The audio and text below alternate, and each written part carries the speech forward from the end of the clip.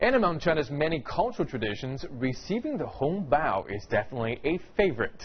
These are red packets containing money often given to youngsters by their elders during the festivals. And while most people are excited by the prospect of a cash gift, some are fascinated with the packet itself. We head over now to Guangdong Province and pay a visit to one such person. Entering Liang Qunle's home is like entering a museum.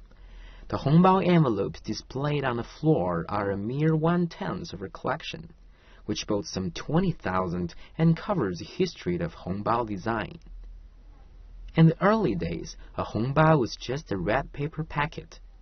Later, traditional wishes for health and happiness began appearing on the envelopes, featuring auspicious patterns of animals, pine trees, and gods. But as time goes by, the patterns and sizes have evolved.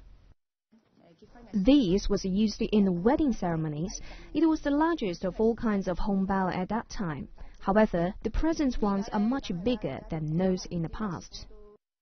Advertising has also started to appear on hongbao as China's economy develops. One of Liang's favorites was issued by the Development Bank of Singapore.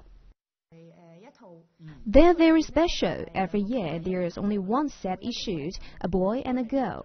This is the earliest, and the styles have changed over time.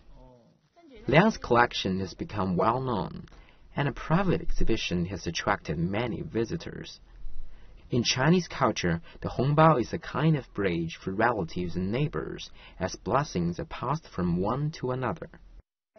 It always makes one happy to receive a hongbao, whether you care for the money or the hongbao itself. Simple and small as it is, a hongbao represents the traditional culture of China and the wishes for a better life for Chinese people. CCTV